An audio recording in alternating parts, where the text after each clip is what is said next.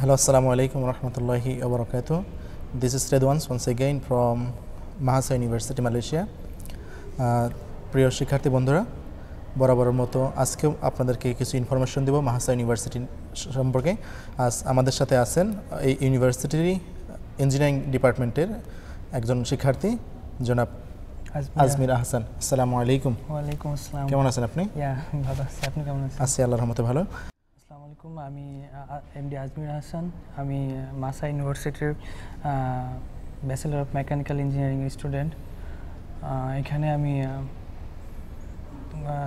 April ইনটেকে আসছি।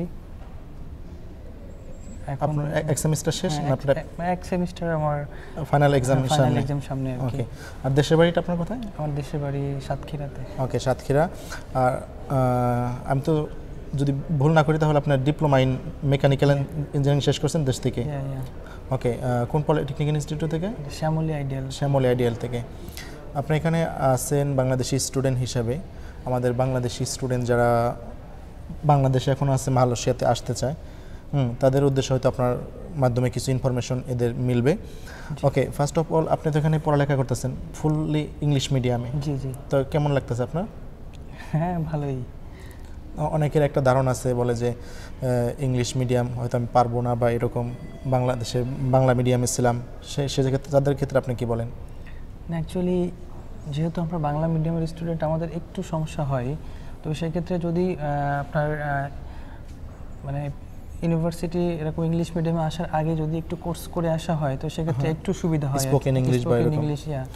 আর এই মুহূর্তে তো করা থাকলে অনেক ভালো, আইএলটিএস করা থাকলে ভালো। এখন তো সমস্ত ইউনিভার্সিটিতেই যারা ব্যাচেলর প্রোগ্রামে অথবা ডিপ্লোমা প্রোগ্রামে মালয়েশিয়াতে আসবে, সকলের কিন্তু আইএলটিএস লাগে। তবে যদি কারোর ডিপ্লোমা করা থাকে বাংলাদেশ থেকে অথবা ব্যাচেলর করা থাকে বাংলাদেশ থেকে, যেটা ইংলিশ মিডিয়ামে করানো থাকে, সেক্ষেত্রে ইংলিশের জন্য আর আইএলটিএস লাগে না। আপনার ক্ষেত্রেও কি একই অবস্থা? না, অ্যাকচুয়ালি আইএলটিএস এখানে ম্যান্ডেটরি ওইভাবে, যে আমি যেটা জানছি এখান থেকে এসে, যে আমার অ্যাকচুয়ালি আমার ডিপ্লোমাতে যেটা ছিল কিছু সাবজেক্টে আমি ইংলিশে শেষ করছি। দ্যাটস ইংলিশে যাদের একটু স্কিল একটু ভালো, যারা ইংলিশে কমিউনিকেশন স্কিলটা একটু ভালো, সেক্ষেত্রে কলেজ কিংবা ইউনিভার্সিটিতে যেখান থেকে শেষ করবে সেখান থেকে একটা লেটার নিয়ে আসলে এখানে অ্যাপ্রুভাল হয় আর কি। তো সেক্ষেত্রে আইএলটিএসের এখানে আইএলটিএসটা ওইভাবে করে না, তখন আর মানে প্রয়োজন হয় না। সে যদি আগের প্রতিষ্ঠান থেকে একটা ইংলিশের একটা সার্টিফিকেট আনতে পারে যে তার প্রোগ্রামটা সেখানে পড়ালেখা করছে ইংলিশ মিডিয়ামে ছিল। ওকে, সেক্ষেত্রে যারা ডিপ্লোমা করছেন বাংলাদেশ থেকে, তারা সেই ইনস্টিটিউট থেকে যদি একটা সার্টিফিকেট আনতে পারেন যে আপনার ওই ডিপ্লোমা প্রোগ্রামটা করছেন ইংলিশ মিডিয়ামে, সেক্ষেত্রে কিন্তু আইএলটিএস আর এখানে লাগবে না। আর যদি আপনার ইংলিশ ভালো থাকে তাহলে তো আলহামদুলিল্লাহ, ভালো না থাকলে আসার আগে একটা ইংলিশ স্পোকিং কোর্স করে আসলেই ভালো। তো আপনি তো ইঞ্জিনিয়ারিং ফ্যাকাল্টিতে আছেন মাহসা ইউনিভার্সিটিতে। আপনার ইউনিভার্সিটি সম্পর্কে বলেন, যে মাহসা ইউনিভার্সিটিতে ইঞ্জিনিয়ারিং কি? অনেকেই তো জানে যে মাহসা ইউনিভার্সিটি শুধুমাত্র মেডিকেলের জন্য। তো ইঞ্জিনিয়ারিংয়ের মানটা নিয়ে আপনি তো যেহেতু আছেন ফিজিক্যালি, আপনার কেমন মনে হয়? না, এখানে টিচাররা খুবই ভালো। আর ইঞ্জিনিয়ারিং ফ্যাকাল্টির প্রচুর ইনস্ট্রুমেন্ট আছে, যেখানে আমরা ল্যাবে মানে ওয়ার্কশপে কাজ করি।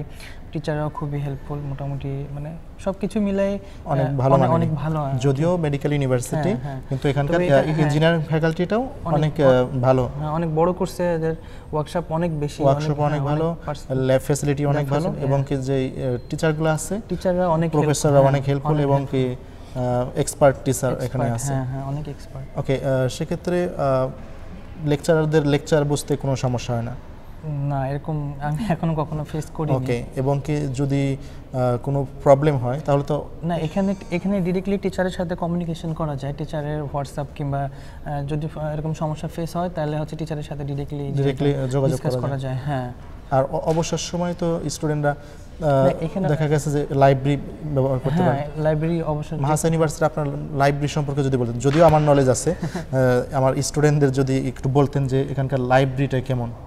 না, লাইব্রেরি তো এখানে অনেক বড় লাইব্রেরি। আর সেক্ষেত্রে হচ্ছে আপনার আপনি যদি মনে করেন যে আপনি সারাদিন লাইব্রেরিতে বসবেন উইদাউট ক্লাস, আপনার কোনো ক্লাস নাই, ঠিক আছে, সেক্ষেত্রে আপনি সারাদিন লাইব্রেরিতে ইউজ করতে পারবেন। আর হচ্ছে লাইব্রেরির জন্য কার্ড আছে, একটা স্টুডেন্ট আইডি কার্ড, ওটা দিয়ে আপনি মনে করেন যে লাইব্রেরিতে সবসময় এন্ট্রি দিতে পারবেন। উইদাউট কার্ড আপনি লাইব্রেরিতে এন্ট্রি দিতে পারবেন না। আর এখানে লাইব্রেরি মানে পরিবেশটা, পড়ালেখার পরিবেশটা অন্যরকম। আর লাইব্রেরিতে শুধু বাংলাদেশে দেখছি শুধু বই আছে, কিন্তু মালয়েশিয়ান প্রত্যেকটা ইউনিভার্সিটি লাইব্রেরিতে তো কম্পিউটার ল্যাবও আছে। হ্যাঁ হ্যাঁ, প্রত্যেকটা। এখানে তো আপনি শুধু লাইব্রেরি বলে না, এখানে আপনি লাইব্রেরিতে বসে আপনি কম্পিউটার ইউজ করতে পারবেন সব কিছু। ইভেন আপনার যেটা এরকম আছে যে আমরা অ্যাসাইনমেন্ট করি লাইব্রেরিতে বসে, লাইব্রেরি কম্পিউটার ইউজ করি, অনেক সময় বাসা থেকে ক্যারি করা সম্ভব হয় না, তো সেক্ষেত্রে লাইব্রেরি কম্পিউটার ইউজ করে আমরা অ্যাসাইনমেন্টগুলো শেষ করি, কিংবা মানে ভার্সিটির কোনো কাজ থাকলে আমরা লাইব্রেরির কম্পিউটারগুলো ইউজ করা যায়। ইভেন আপনার হচ্ছে ইঞ্জিনিয়ারিং ফ্যাকাল্টি, মানে সবগুলো ফ্যাকাল্টির বই মেবি লাইব্রেরিতে আমি, মানে আমার যে ফ্যাকাল্টি আমি টুকটাক বই ওখানেই পাই, যথেষ্ট পরিমাণ বই আছে লাইব্রেরিতে এবং অরিজিনাল বই। মালয়েশিয়াতে কিন্তু একটা জিনিস শুধুমাত্র আমার দর্শকদের জন্য বলি, মালয়েশিয়া থেকে কিন্তু কোনো ফটোকপি বই চলে না, অরিজিনাল ইউকের বই, আমেরিকান বই সরাসরি ওখান থেকে নিয়ে আসা অরিজিনাল বই কিন্তু লাইব্রেরিতে মানে স্টুডেন্টরা রেফারেন্স হিসেবে ফলো করতে পারে।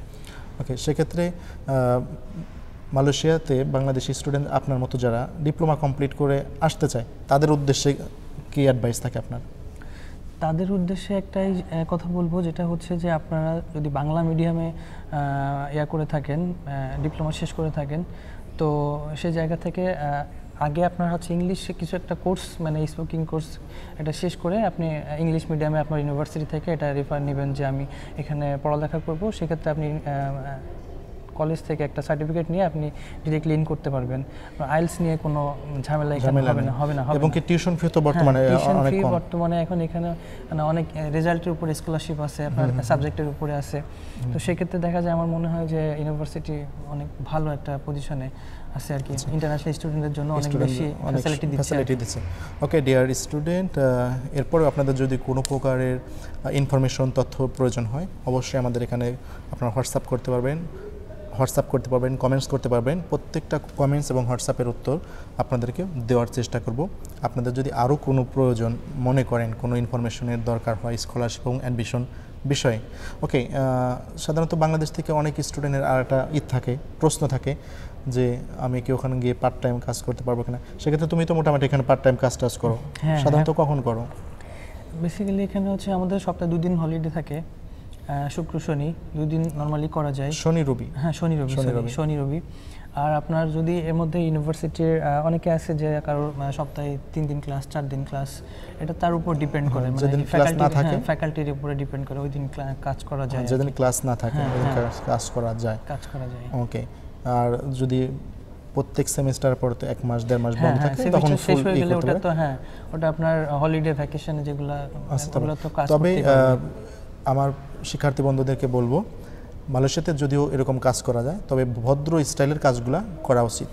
ঠিক আছে, যেরকম কাজ করা যায় বলে আমি কনস্ট্রাকশনে কাজ করতে পারবো না, আমি সুইপারের কাজ করতে পারবো না, বা এরকম একটা স্ট্যান্ডার্ড লেভেলের, যেহেতু আপনি স্টুডেন্ট হিসেবে আপনাকে নিজেকে দাবি করেন, সেক্ষেত্রে আপনার অ্যাটলিস্ট একটা রেস্টুরেন্টে, হোটেলে, সুপারমার্কেটে বা এরকম সুন্দর ভদ্র স্টাইলের কাজগুলো করা উচিত, যাতে এই দেশের ইমিগ্রেশনও যদি কখনো ধরে তাহলে আমি এটা দিতে পারি যে আমি না ভালো একটা, আমি আজকে ক্লাস বন্ধ বা আমার ভ্যাকেশন চলছে, আমি সেজন্য পার্ট টাইম করছি। কাজের বিষয় হচ্ছে আরেকটা জিনিস হচ্ছে আমাদের ভার্সিটি থেকেও একটা কাজের দেয়, এরা ফ্যাসিলিটি দেয়। আপনার হচ্ছে পার আওয়ারে মেবি 7 রিঙ্গিত করে। ভার্সিটির ভিতরে বিভিন্ন সময় বিভিন্ন কাজ থাকে, হ্যাঁ, প্রজেক্টে বিভিন্ন কাজ দিয়ে দেয়, ওনারা স্টুডেন্টকে নিয়ে নেয়। সেক্ষেত্রে এখানেও তারা কাজ করতে পারবে।